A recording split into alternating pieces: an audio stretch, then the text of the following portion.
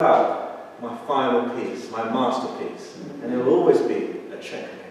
Amen? And it just so happens that in this realm, where Christ is, where God is, where the Holy Spirit is, Satan cannot access this realm.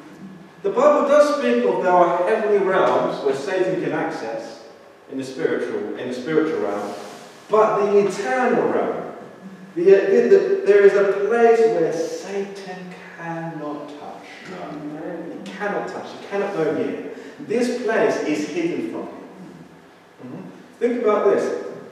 The Bible says when we are speaking in tongues, we are speaking mysteries. Where are these mysteries coming from? This realm. Amen.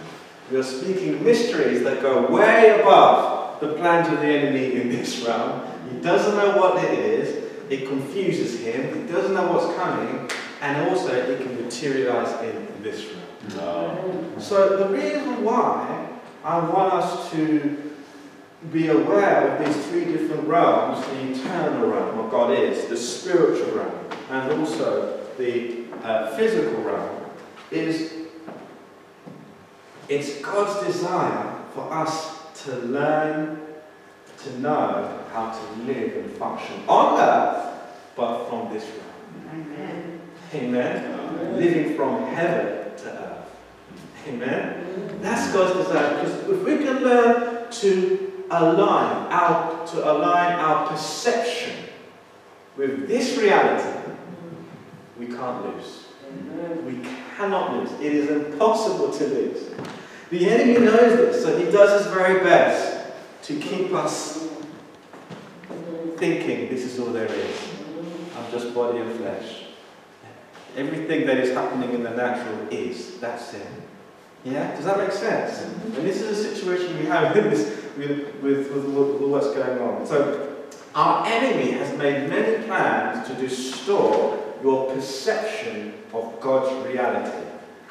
Okay? By constantly flooding your physical senses with narratives from inferior realities that are embedded in the systems of this world, that are contrary to what God has said and what God is saying.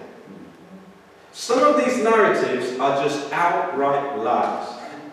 For example, Genesis chapter 3, verse 4 to 6. You will not certainly die, the serpent said to the woman. For God knows that when you eat from it, your eyes will be open, and you will be like God, knowing good and evil. When the woman saw with her natural eyes that the fruit of the tree was good for food and pleasing to the eye and also desirable for gaining wisdom, she took some and ate it. She also gave some to her husband who was with her, and he ate it. Up to this point, I'd like to say, creation was never designed to be the source of information for Adam and Eve. How Adam and Eve knew how something was never by figuring it out from your physical senses. They knew things through fellowship and intimacy with God. And out of that came forth the knowledge of God. That's why when God saw Adam and Eve and he made all the animals, he brought all the animals to Adam and Eve for them to name the animals. You know? So immediately when Adam saw a giraffe, he instantly knew, hang on a minute, based on everything that is, this is a giraffe. He wasn't like, let's study it first, let's test it, let's use my natural understanding. Remember, lean on my own understanding. That's not how we function. That's why the Bible says, lean not on your own understanding. Trust in the Lord and lean not on your own understanding. What eating from the knowledge of good and evil did was it created an understanding that was separate from fellowship with God.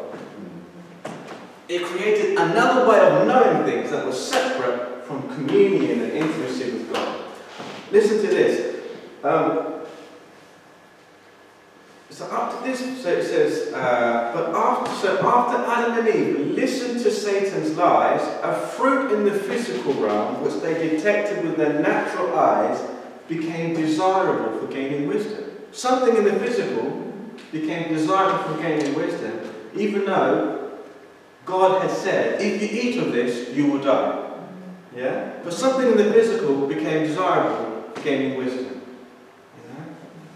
And think about the world we live in. It's full of knowledge that's connected with, so for example, if you eat too much of this, this will happen. If you don't eat too much of this will happen. It's all based on the knowledge of what you perceive to be good or evil. But that didn't exist before then. Once Adam and Eve brought into the lie, and ate from the tree of the knowledge of good and evil, listen to this, it gave Satan the legal right to use creation, everything in the physical realm, everything Adam and Eve could pick up with their senses, to become an alternative source of getting information. It gave them the right to manipulate and to cause what's happening here to become their way of knowing and perceiving whether something is. The Bible says their eyes were open, so they could see in the physical sense, but at the same time, their spiritual eyes became closed. Their spiritual eyes became closed. Listen to this.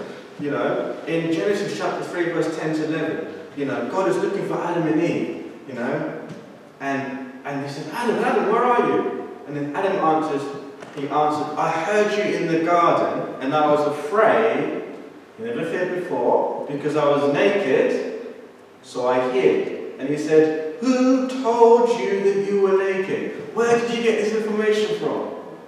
I never said that. Who's now telling you this? Have you eaten from the tree that I commanded you not to eat from?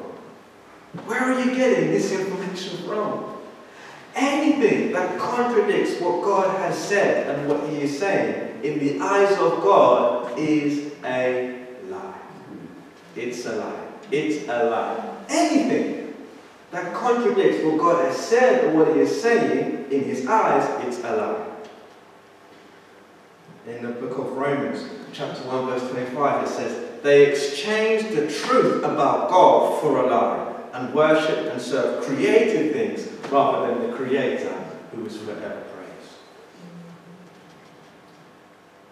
Many of us may be able to detect such lies, but if we keep feeding our hearts these lies, over time we will end up believing them. For as Hitler said, and I've said this a number of times, he knew that if you tell a lie 1,000 times, it becomes in your eyes, in your perception, the truth. Lies such as, and these lies often surface when things aren't going well. I've noticed this in my life, you know. Lies such as, you won't make it. Nothing ever works for you. Or in your mind, you might say, nothing ever works for me. You're not clever enough. You will never marry. You will always be poor. The trick is, these things can end up becoming your reality if you keep on thinking and confessing it with your mouth. These things can end up becoming you can invite them to become your reality as you keep on thinking them and saying them. Thinking them. And the other day I was trying to fix something and it just wasn't working, and I could just feel it on the inside. As it wasn't working and I was trying, it wasn't working, that there's voices started speaking, you know? Things just don't work for me. It never works for me. Where does that come from? The enemy is trying to inject as much lies so that we can confess and invite what is an inferior reality to become our ultimate reality in time, should we say. However, so there are lies, and I decree and declare that every lie that you've been listening to be exposed and uprooted in the name of Jesus. May your heart and mind be flooded with the truth of God's word, because what God says about you is the ultimate word. And in Him you are a new creation, in Him you can do all things, in Him greater is He that is in you than He that is in the world. world. In Christ, you have the mind of Christ. You are the head, you're not the tail. You are born to succeed. You are patterned after Jesus Christ. His DNA is running through your veins. You have resurrection life inside of you, and you cannot lose. You win every time because Christ is in you, and you are in Christ as a new creation. This is your reality in Jesus' name. May your perception tune in and pick up on these realities in the name of Jesus. So many of us, however, may be able to, I've just said that. Other narratives are, so there are other narratives, and these narratives are facts. Now, facts are governed by natural laws. For every truth carries facts, but not every fact carries truth. I'm going to repeat that. Every truth carries facts, but not every fact carries truth. This goes to show that there are some facts that contradict what God has said and is saying. And it's the facts that we may struggle with more than the lies. It's the facts. It's the facts that contradict the truth. For example, when you have a doctor telling you that you're sick, or you have a lump in your body, or you have a disease that you can feel, your physical and your physical senses are flooded with pain, and to top it all off, a professional has confirmed that what you fear is what you're experiencing. That's a struggle. That's a struggle. The Bible even says that our struggle is not against flesh and blood. So, in the Christian life, even though we might be here, it is possible to be in a struggle.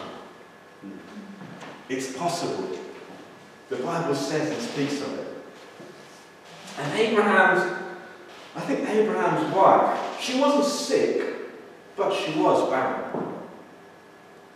And Romans chapter 4 verse 18 to 21 says, against all hope, Abraham in hope believed, and so became the father of many nations, just as it had been said to him, so shall your offspring be.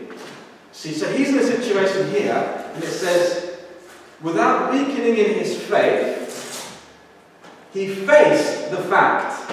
So he was able to face the fact that his body was as good as dead since he was about 100 years old, and that Sarah's womb was also dead, yet he did not waver through unbelief regarding the promise of God, but was strengthened in his faith and gave glory to God, being fully persuaded that God had power to do what he had promised. Amen.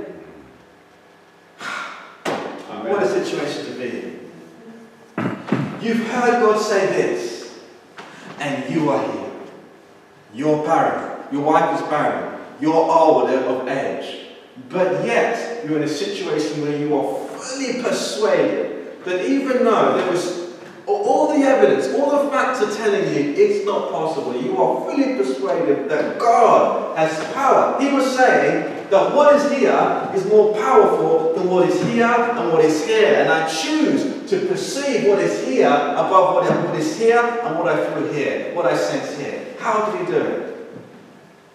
You know what? God helped him along the way.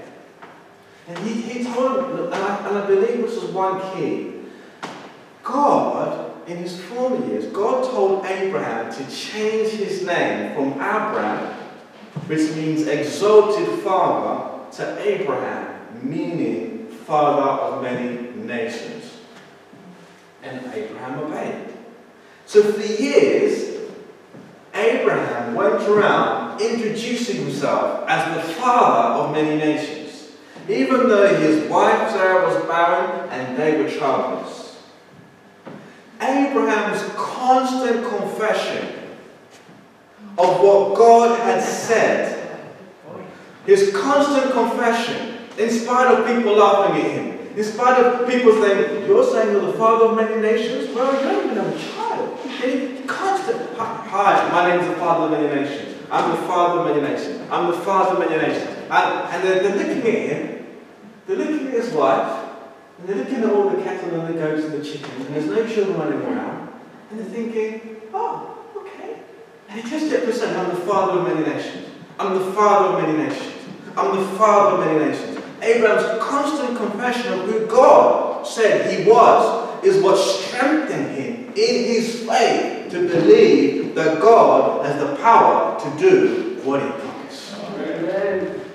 Because I guarantee you, the enemy's plan for Abraham is his plan for us. What's that? Let's flood Abraham and Sarah's physical senses with contrary evidence from the inferior reality of the physical realm until they identify more with this inferior reality, until they begin to accept it as true with their words. But he didn't, because he kept saying, I'm the father of many nations. I'm the father of many nations. Because the enemy knows that way the inferior reality of the physical realm will rule them and they will remain barren. If Abraham was to change what he said, change what he was saying, and instead of saying I'm the father of many nations, he would find that it's not his situation that would limit him, it was his words. But because his words were in line with God's word, the promise came to pass. And in your life, it's never your situation that limits you, it is your words. It is your words. It is not the situation, it's your words. Ask the 12 spies. 10 of them came back with a report saying the giants are too big. We are not going to, we can't beat them. If only God had caused us not to stay in Egypt or to perish in the wilderness. And God said, by your words, you will have what you say.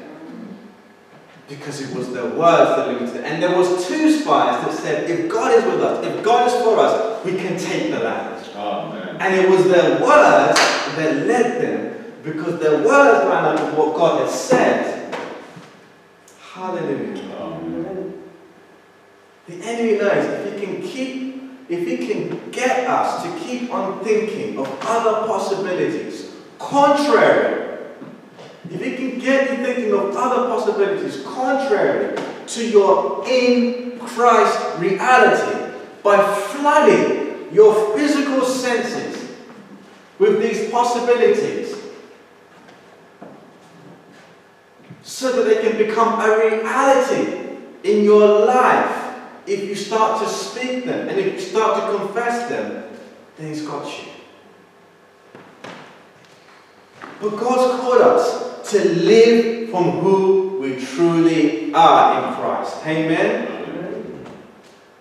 As opposed to living from your physical senses or how you feel or what's going on. Live from who you are in Christ. As new creations in Christ, Jesus is the one who we are created after. He is the one our new man is patterned after. He is the firstborn from among the dead. Jesus is God's Son. And when he was on earth, when Jesus was on earth as a man, he perceived himself to be God's Son in the Spirit. And his perception lined up with his Father's view of him. Amen? And as a result, the reality of who he was in the Spirit is what his flesh recognized. And his flesh conformed to that. And it's what creation recognized. And creation conformed to him. And it's what demons recognized. And demons submitted to him. Because he knew who he was, creation responded. Demons submitted. Amen? Amen? So as we hear more and more about what Christ accomplished for us through his redemptive work and his love for us, we also will begin to perceive ourselves to be God's Son in the same way Jesus is God's Son. Amen? Our perception will line up with our Father's view of us. And as a result, the reality of who we are in the Spirit is what our body will begin to conform to. It's what creation will begin to conform to. It's what demons will begin to submit to. It will cause angels to serve us on earth the same way angels serve God in heaven. Why? Because God, when God made heaven and earth, He said, I have given man to rule over the works of my hands. Hallelujah. God, we are far more important than we think we are. Amen. We are far, far more important. Let's look a little deeper at what perceiving God's love for us will do.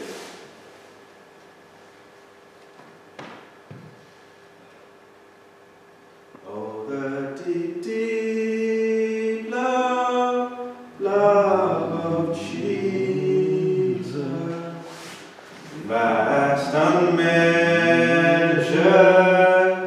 boundless, free, rolling as a mighty ocean in its fullness over me. Underneath me, all around me, is the current of thy love, leading onward, leading homeward to thy glorious rest above. Oh, the deep, deep love of Jesus, 'tis a heaven of heavens to me, and it lifts me to glory, for it lifts me up to thee. Oh, the deep, deep love of Jesus, spread His praise from shore to shore. How He loveth, ever loveth, changeth never, never. The love of God. It's the love of God. It's the love of God. Let's turn to Ephesians. Ephesians chapter 3, verse 17. Time is not on my side, so I'm just going to jump into this. Ephesians chapter 3, verse 17. It says, so that Christ may dwell in your hearts through faith. And I pray that you, being rooted and established in love, may have power together with the Lord's holy people to grasp how wide, how long, how high and deep is the love of Christ, and to know this love that surpasses knowledge. Remember, there's a heart knowledge that surpasses head knowledge. And to know this love that surpasses knowledge, that you may be filled to the measure of all the fullness of God. This love exists in this realm, and it's created its own dimension. There is a height, there is a width, there is a long, there is a length, there is a depth. Hallelujah. And it's possible that we in our hearts can perceive this love, the love of Christ. And when we perceive the love of Christ, knowing God's love with your heart, it fills your heart and your soul and your body with the measure of all the fullness of God. It's funny, isn't it? It's to know the love of God that will fill you. There is a knowing that leads to a filling. There is a knowing in the heart that leads to the filling, the fullness of God inside of you. Amen. And it's like when the glory of the, imagine this, when the glory of the Lord filled the temple in the days of Solomon. Remember that? When the temple was offered? The Bible says the glory of the Lord filled the temple. We know the glory of the Lord resides in the Holy of Holies. But when it was dedicated, the glory of the Lord filled the whole place. Everywhere. It was so thick that no one could even enter in. In the same way, the love of God can fill every part of your being and body.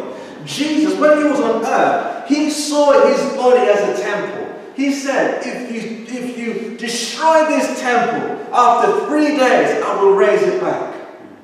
So you and I, our bodies are temples of the Holy Spirit. Amen? In the same way Jesus' body was a temple, our body is a temple.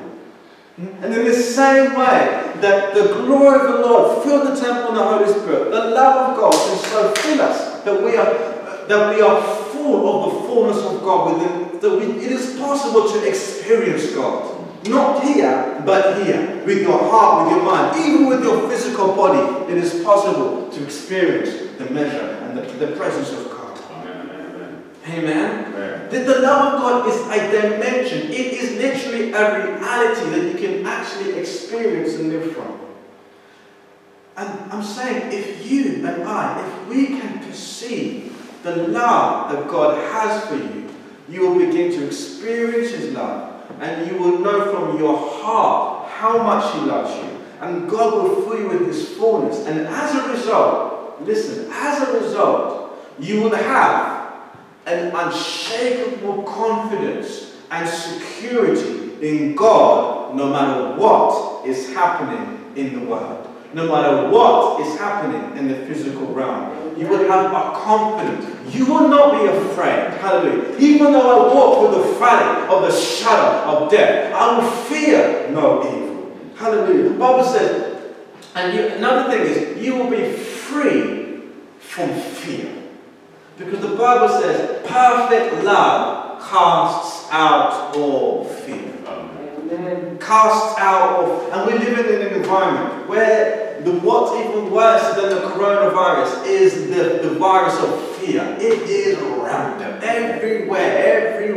Because people are listening to inferior realities, constantly feeding their hearts and minds, and they're not aware of this, they're not aware of this. Some believers may be, but they're constantly feeding their heart and mind with this, that in this realm it gives permission for fear.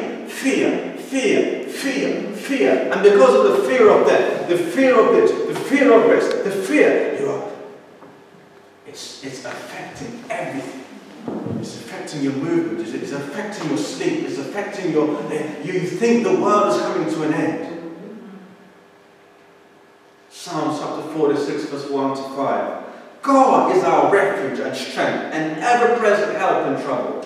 Therefore we will not fear. Though the earth give way, and the mountains fall into the heart of the sea, though its waters roar and foam, and the mountains quake with their surging, there is a river, whose streams make glad the city of our God. Out of your belly, the Bible says, will flow rivers of living water. How is it that the same river that is there can come out of your belly? Because Jesus said, the kingdom of God is within you. Amen. Hallelujah.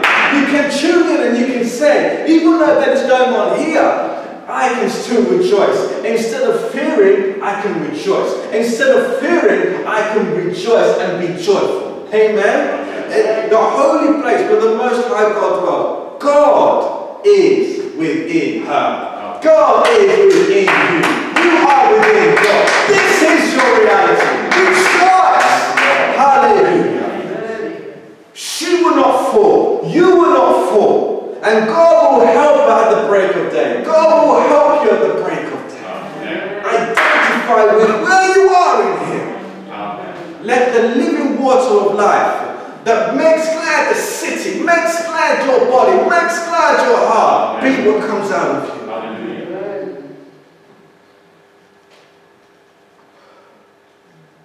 Another is the natural ability to walk in love towards others because you have a revelation of God's love for you. Amen. Jesus said, as the Father has loved me, so have I loved you. Now in me, my love. This surpasses the commandment of love your neighbour as you love yourself. Why? Jesus said, a new commandment I give. Get a revelation of God's love for you, and you'll be able to love your enemies. You'll be able to love anyone, because your reference point is how much God has loved. Amen. Amen. And also, learn to perceive God's love for you develops an understanding of your true value and your true worth within you.